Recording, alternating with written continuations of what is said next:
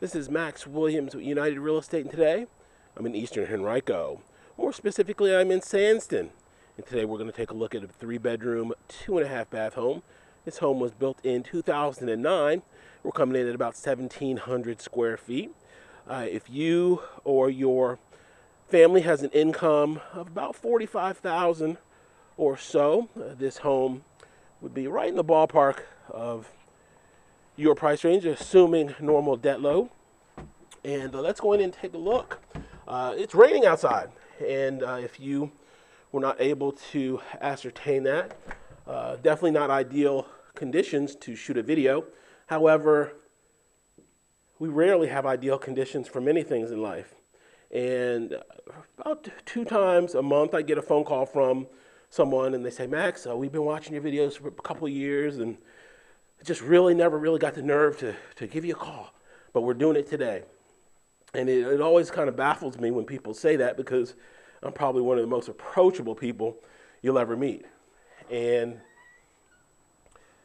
when you call, I'm going to do a couple things. I'm going to get to know a little bit about your situation, what you're trying to do, what your background is. And then when I refer you to a good local lender that is excellent with grant programs, 100% financing, and definitely at the top of their game locally, they're going to do one of two things. They're going to either say, yes, you're good to go, you can purchase, and this is the purchase pre-qual amount that we can offer you, or they're going to say, well, you need a little bit of work.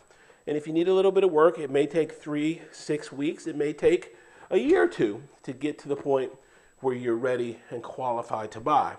However, it all begins with that initial phone call, and you'll never know what it's going to take or be able to get started until you make that initial phone call.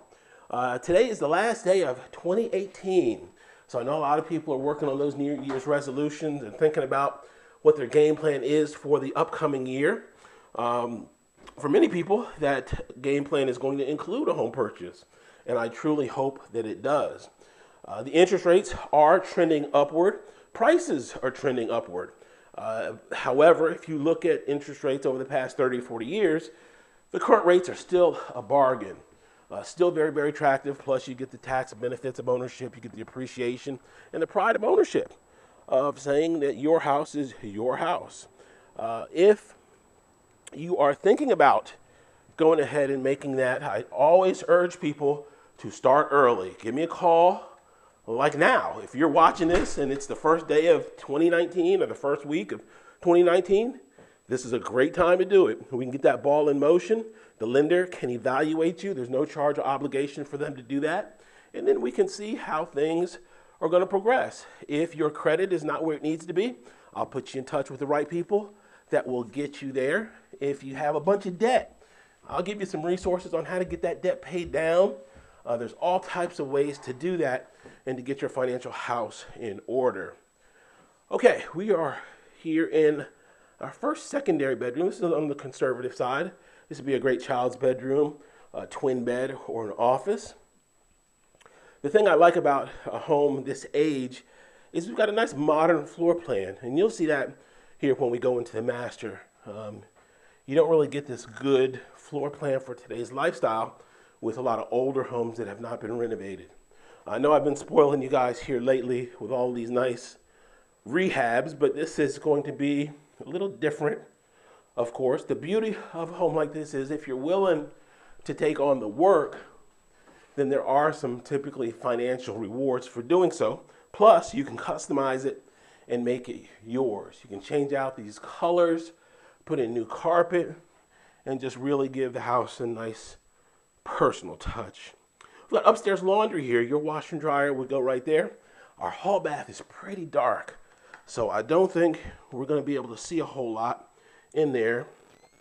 Let me see. I'm going to turn on my flashlight. This is going to help us if I can do two things at once and get this flashlight on, then we'll at least be able to take a look here.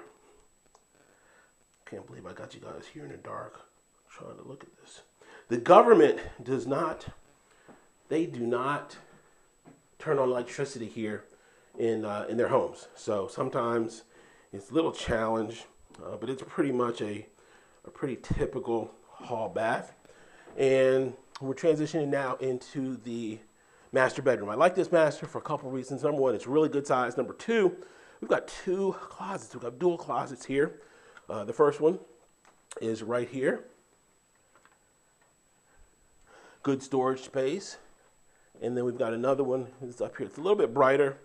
And we've got some natural light that flows in through the window. This one's a little bit smaller here, but still good size. You can do some type of compartmentalization there of that wall and get the maximum benefit out of it accordingly. Okay, this is going to be our master bath here. Nicely done. Good size vanity there. And I really, really appreciate you guys giving me the feedback. I've been getting a lot more feedback here lately. I've got some loyal viewers that every time they watch, they at least say hello, and I really appreciate that. I know that if I miss a bedroom in one of these houses, I'll definitely get a bunch of feedback. You guys don't miss a thing when it comes to keeping me on my toes as far as doing what I'm supposed to do to properly present these homes. Now, from time to time, we see this. We don't see a whole lot of this here in homes, but this was a perfect right cross here. That's a perfect fit there. They came in at proper angle, and they actually came in at proper height too, probably about 5'4" from the ground. Fortunately, the drywall took that impact, and hopefully it did not make any flesh-on-flesh contact. But that's a simple renovation or simple repair for any competent handywoman that could be back like new with no real problem. Max Williams, 402-7788.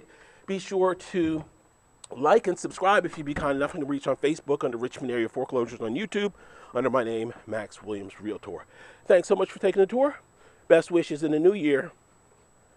Have a great day.